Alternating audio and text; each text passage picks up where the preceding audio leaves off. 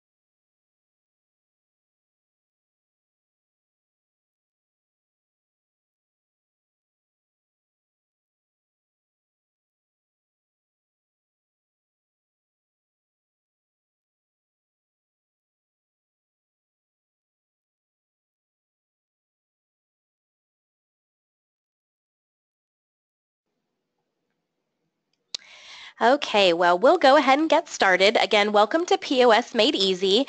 Today, we just want to give you a few, I guess, tricks and tips that we think might help you to make the front desk and the point of sale more efficient.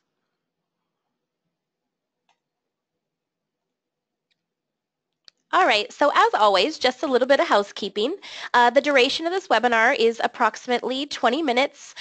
We short and sweet today, and then of course we'll always make time to answer any questions that you guys have at the end.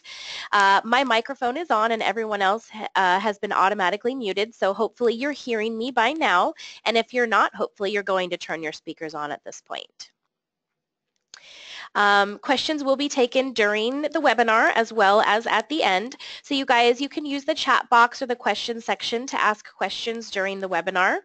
If it's something that I feel isn't necessarily related to the topic, I might ask you to save it till the end, or I might ask you if it's something completely unrelated, I might ask you to email that through to the education team. All right, so our learning outcomes for today. In this webinar, you'll learn how to quickly add products and services using keyboard shortcuts, no pun intended, from your keyboard to the point of sale. You'll learn about discount and refunding transactions.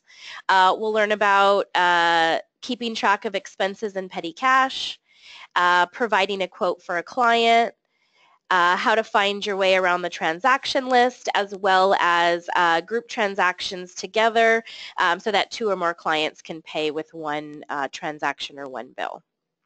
Okay, the style of the webinar today, you guys, is we've actually gone and we've pulled some of the videos from our Learning Center. So what we'll do is we'll actually bring up the slide and then we'll play through those videos. Some of them I might talk through a bit, but mostly I'm just going to play the video for you guys so you can watch the process of each of these. Any questions before we get started?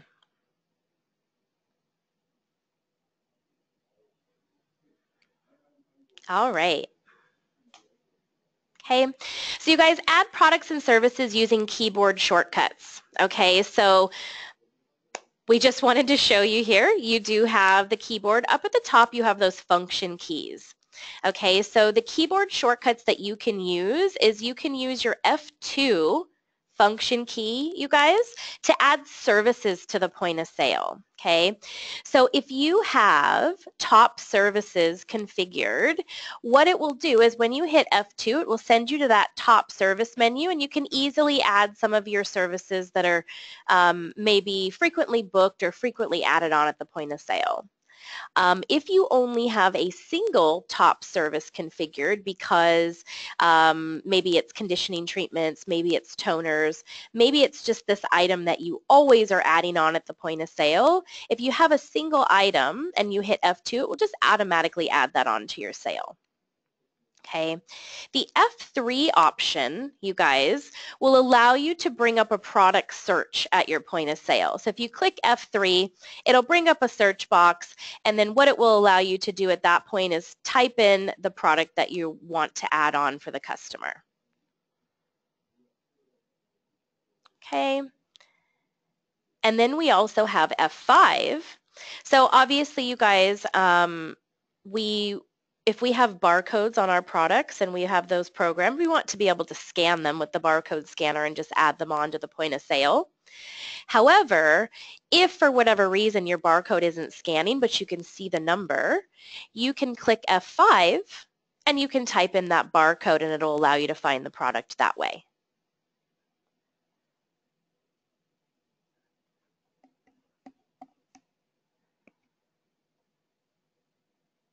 Okay, any questions about that?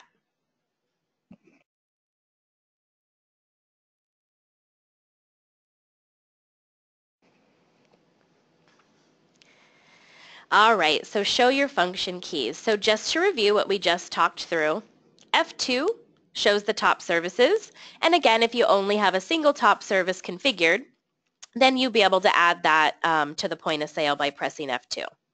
F3, again, product search, okay? And then F5 will allow you to search for it with the barcode.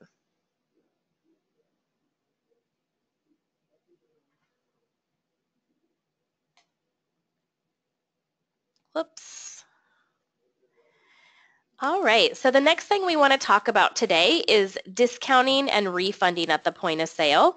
Obviously, these things make point of sale more efficient if we know how to do these easily and quickly.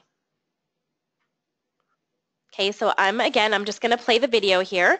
I'll talk through some of it. I'm not going to talk through step by step, but I will talk through and point out the sections and what we're walking through.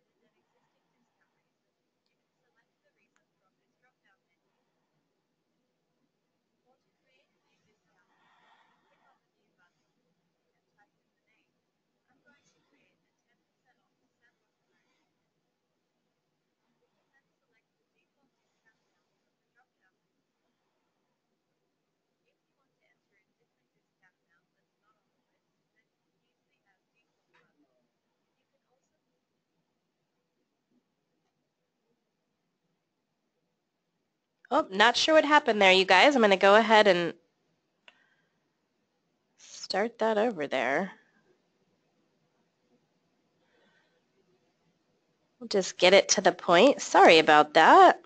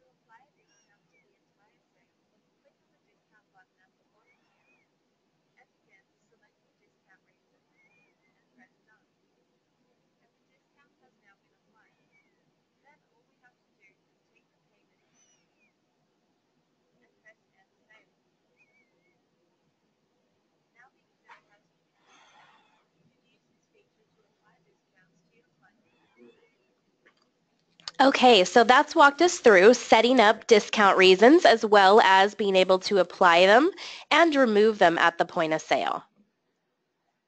Looks like we might have a question.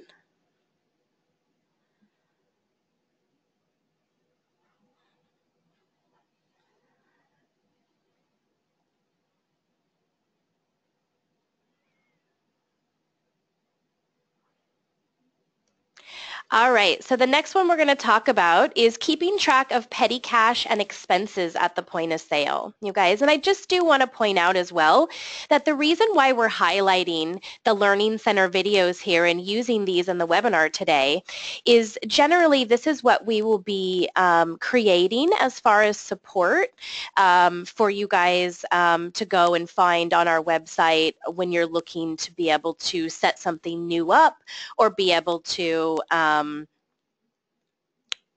create something else in your system or simply utilize something that you're not doing already. All right, so keeping track of petty cash and expenses.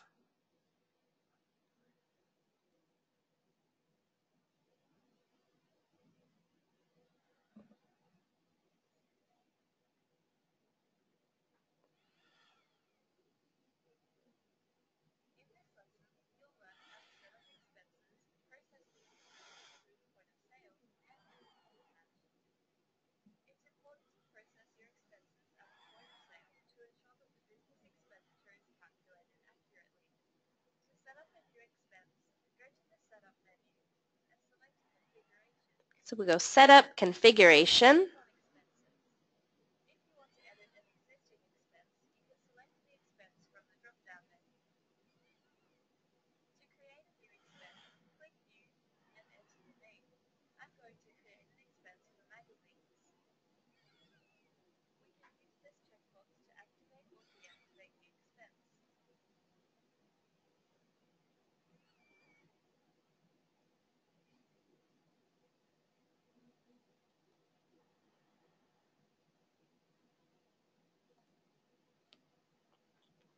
Okay, looks like some of you might have an issue hearing the video today, so give me just a moment here, you guys.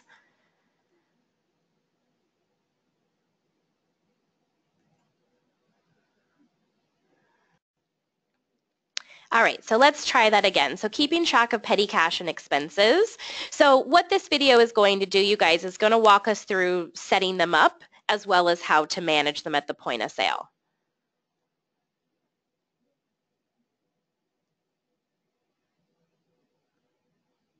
All right, so let's talk through that again, and then I'll do that for you.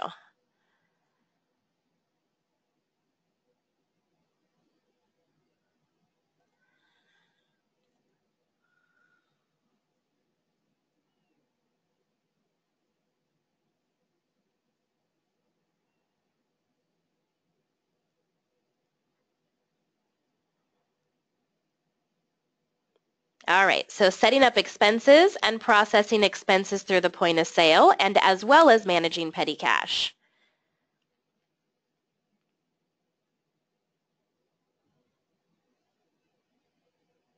Okay, so we'll go to the Setup menu.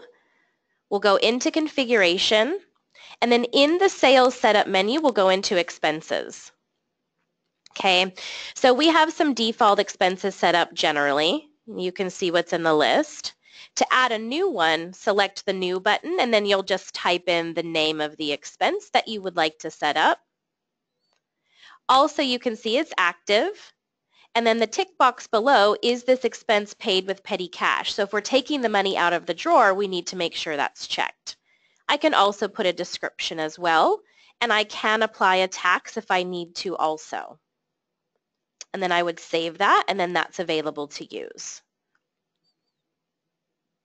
Okay, so at the point of sale here, we'll then walk you through the process of processing expense. So if I go to clients and then hashtag expense, and then click on my free sale line, you can see I can select any of the items available and then put in the amount that I spent on that.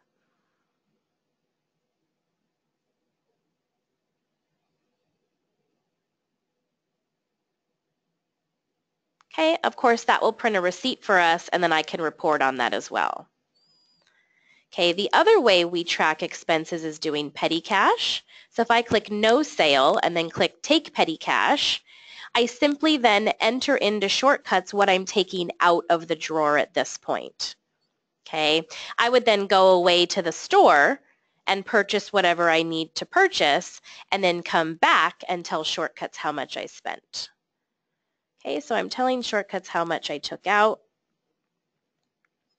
I'll go back to no sale, and then I'll go into return petty cash. Okay, at this point, I will select the one that I just created and then choose done. And then again, I can specify what I spent this on. Okay, so I took 50. I really spent $31.50. Okay, and then the drawer tells us to return $18.50. Okay, it's just telling me I must put that money back in so I can then balance the drawer.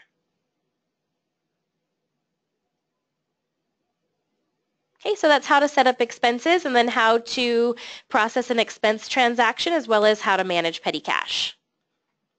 Okay, and you guys remember, these videos are available on the Learning Center. You can see what it's doing is it's showing you all of the other available videos that we have as well. Okay, so if you missed something in today's webinar, the webinar will be recorded and put up on the website. But even better, you guys, you can go to the Learning Center and find these videos. Okay. So the next one is providing a quote for a customer. So the quotes feature is something that you can enable in shortcuts. And then what this does, you guys, is it simply would allow you to potentially do a consultation for a customer, ring them up at the point of sale for a quote where you would recommend any services you're saying they need to have done, and maybe even the home care that they need to take home after they have the services. Print that up on a quote and then present that to the customer. You could then put a note in the customer file as well, specifying that on X date you gave that customer a quote. Okay, so we'll play that video and I'll talk through this one as well.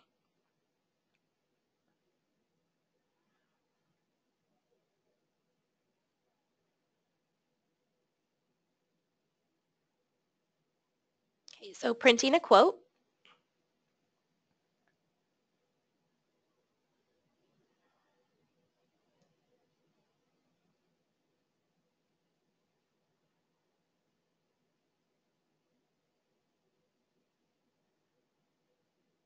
Okay, so first we just want to ensure that it's set up. So again, setup configuration. In the point of sale setup screen here, generally your configuration opens to that. You can see you have enable quotes down there at the bottom. Okay, and then you can put quote terms as well, like prices are subject to change at any time, or this quote is valid for 14 days, or whatever it might be. Okay, simple setup for that. Okay, when you have quotes enabled at your point of sale, which is where we're taking you here, you can go ahead and create a quote. You might even, of course, want to bring through a customer file as well for that. Again, add any services we're recommending that they have, and then you can see the quote button is there. And then this is what the quote would actually look like for the customer. Okay, so before any payment is put in, you have that quote button. Okay, so this is a really great way to manage what you've quoted to a customer because you can give that to them. You could keep a copy of it too if you wanted, but probably we don't need to do that because we don't need paper floating around. But we can also then, as I said, if I ring that up against a customer file, put that in their notes as well. Okay, so that's providing a quote to a client.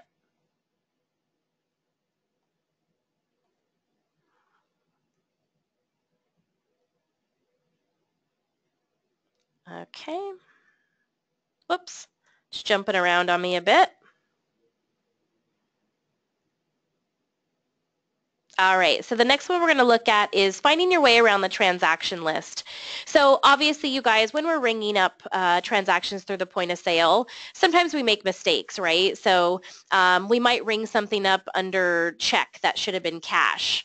Probably a lot of us don't take check anymore, so that button might not be enabled, but it might happen, right? Or for those of you that don't have integrated credit cards, you might ring something Visa that should have been MasterCard or vice versa, and I need to change that. Okay, so this video will just give you help you find your way around the transaction list and give you some details and overview of what you can do in here.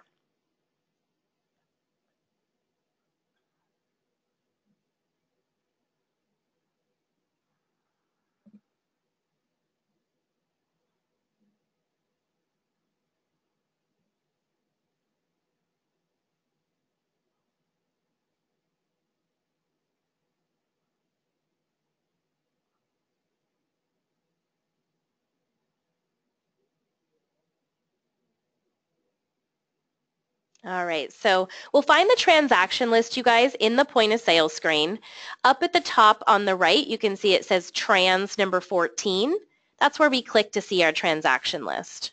Okay, so I can see all the transactions that happen for the day, whether it's walk-in against a customer expense. I can click on the date at the bottom and go to another day as well. Of course, you have to have security access to be able to do that. Okay. I can see, again, the transaction number. I can see the customer name, how they paid, and the total amount.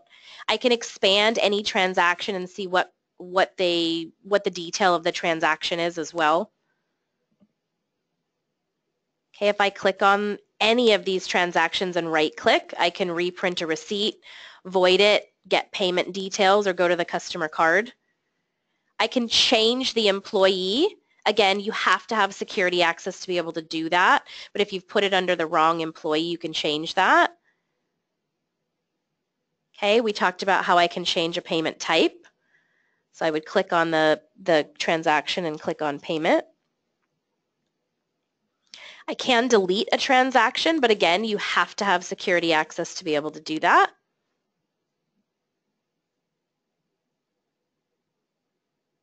Okay, and I have the filter now as well. So if you're looking for a specific transaction or a specific type of transaction, so a certain client or buy a certain payment type or whatever it might be, you would be able to find, hopefully, that information in here.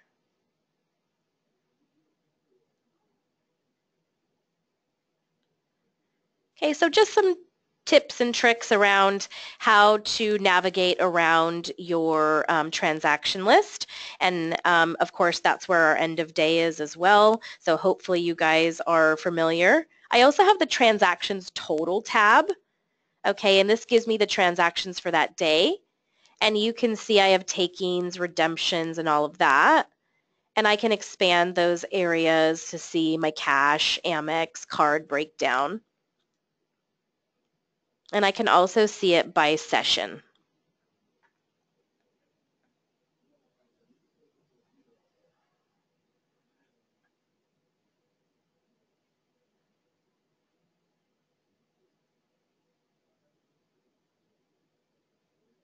All right, so that's finding our way around the transaction list.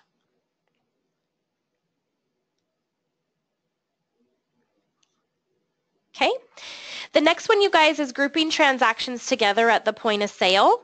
Okay, so this video is actually on appointment groups and point of sale groups. So I'm actually going to skip the part on appointment groups because we actually covered that last time when we talked about the appointment book.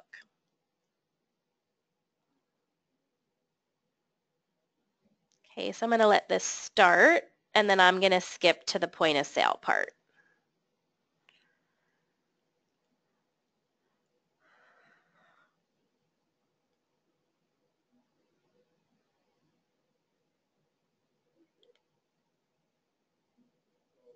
Okay, so after the appointment group is created,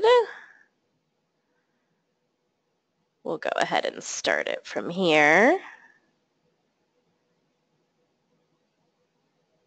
Okay, so after the appointment group is created, you can see it says just check out that single client or check out the group. It then takes that group to the point of sale and creates one transaction for both of those customers. And then I can pay and they can check out like that. Easy, right? Okay, there's also a way that I can actually create a group transaction at the point of sale as well by clicking in the drop down and choosing that hashtag group option. And then I just click on the little gray block next to anybody that's part of this group. Okay, so we have Veronica and Matthew. Okay, so we've selected both of those clients. Okay, and then when I choose done, you can see it does the same thing as our appointment group when brought through to the point of sales. It creates one transaction with a group total. Okay, so I have Veronica and Matthew that as a group owe $130. Okay, I can still see their individual transactions, so I can go to Veronica. I can apply a discount to her transaction here. So it takes $10 off the total. If I go back, you can see that it's now adjusted my group total as well. Okay, I can go ahead and I can add my tip also.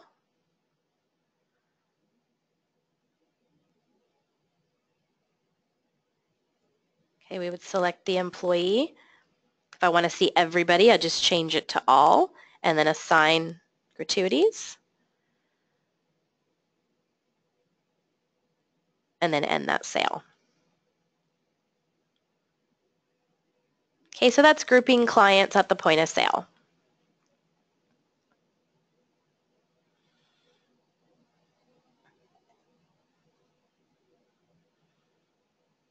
Okay, so just to review the items that we covered today, and again, you guys, I apologize for the technical difficulties to get started there. So for those of you that, of course, we didn't hear the audio for the discount video, so for that, you guys, keep in mind that you can find that on the Learning Center.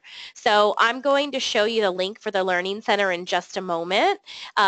In there, for that discount video, you'll go to Shortcuts Fusion, and then you'll go to the point of sale section and you'll find that video.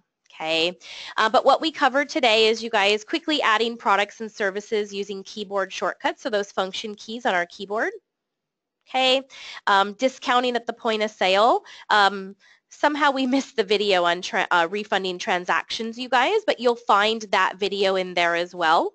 Okay, so again, you'll go to the Learning Center, you'll go to Shortcuts Fusion, and you'll go to point of sale. Okay, keeping track of petty cash and expenses, providing a quote to a customer. This is a really cool tool, you guys, so some of you might want to try that out, especially those of you that do things like extensions and those kinds of treatments. Find your way around the transaction list and then grouping customers together at the point of sale. Okay, so again, for any of you that have questions, you guys, will hang out for some Q&A. Okay, I think a couple of you did ask questions throughout. Most of it was about the sound. Again, I apologize about that, you guys.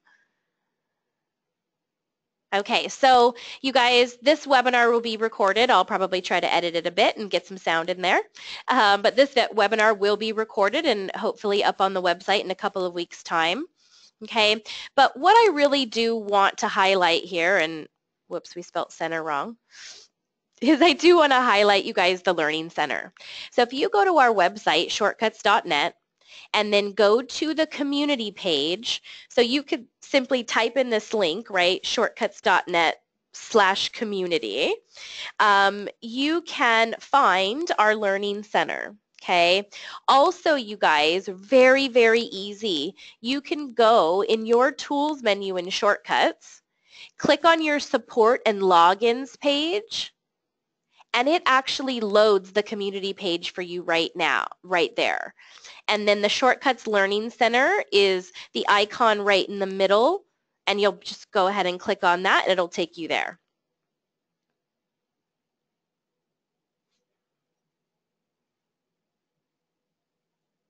Okay, and you guys, if you have further questions, you can always email them through to education, or if it's just a general inquiry, you can send it through via Facebook.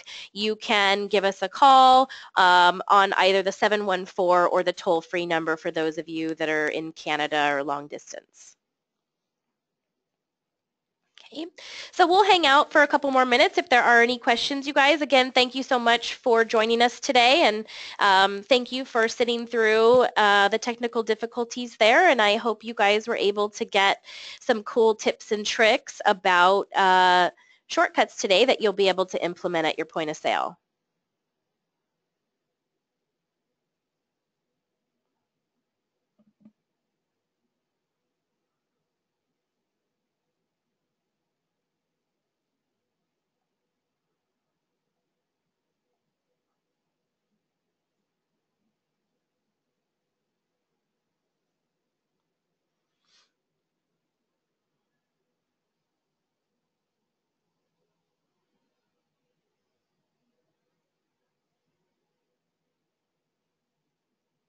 All right, it looks like everyone's got their questions answered. Thank you so much for joining us today. Have a great day, and hopefully you join us for our next webinar. Thank you.